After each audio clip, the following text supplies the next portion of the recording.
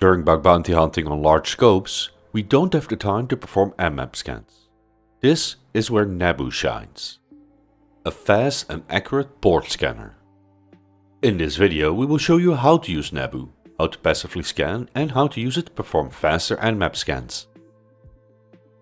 Naabu, developed by ProjectDiscovery, is an open source network reconnaissance tool used by cybersecurity professionals to discover and enumerate devices and services within a network.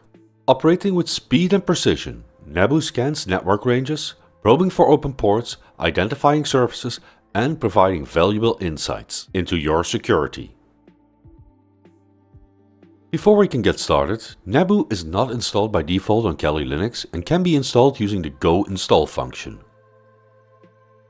We can find the exact command and more information about Naabu on its GitHub page. Now that we've installed Naabu, let's take a quick look at how to get the most out of it. Before we do this though, we have to bring to your attention that this tool should only be used on systems that you own. Please ensure to hack ethically. The easiest way to use Naabu is by supplying a URL to it.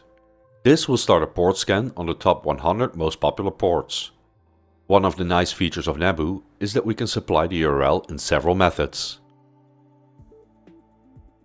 We can either supply a list of URLs using the L flag, or we can pipe input into Naabu by echoing a hostname to it. This function allows us to use Naabu in a chain of applications. This can be handy if we quickly want to scan a target and perform subsequent actions on it with other tools such as Nuclei. Let's see what Naabu exactly sends over the network when we scan an example target for open ports. To do this, we started a TCP dump to capture the data that is sent from our system to the example system. One of the features of Naabu is the passive scan functionality. This will query the Shodan database for information about the target. By using the passive flag, we can enable this function. When we run the application, but with the passive flag, we can see there's no outgoing request to the example domain. This is because with the passive mode, we do not scan the target but query a database for the results. If you like what you've seen so far, press the like button. This tells us you like this kind of content. One of the other handy features of Naabu is that it's able to scan for open ports and then automatically start an Nmap scan on the ports it found. This can save a lot of time when pen testing or bug bounty hunting on a large scale. To do this, we add the Nmap CLI flag followed by an Nmap command. The command has to be encapsulated by quotation marks and it needs to include the full executable of Nmap.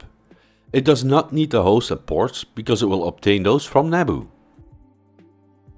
When we run it, we can see that Naabu first does the initial scan.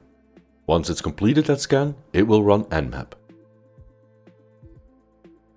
This, as you can see, can save us a lot of time during bug bounty hunting and penetration testing. Using Naabu's full feature set in combination with other ProjectDiscovery tools, it becomes a powerful tool in your reconnaissance tool chain. If you learned anything, please like the video, subscribe and leave a comment about what you've learned. It would really help us in the YouTube algorithm.